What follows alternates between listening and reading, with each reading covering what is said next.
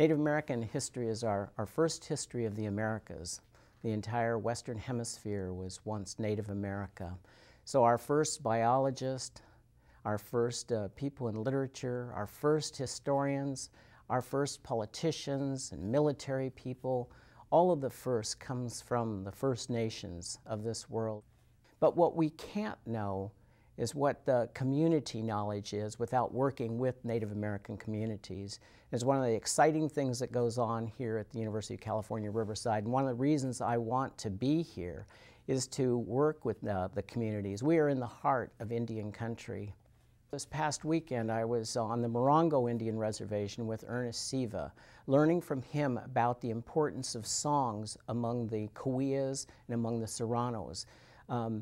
The things that he was sharing with me, including the singing of the Bighorn sheep songs, is nothing, there is nothing like it that I can get out of these wonderful books surrounding us or in the documents of the National Archives.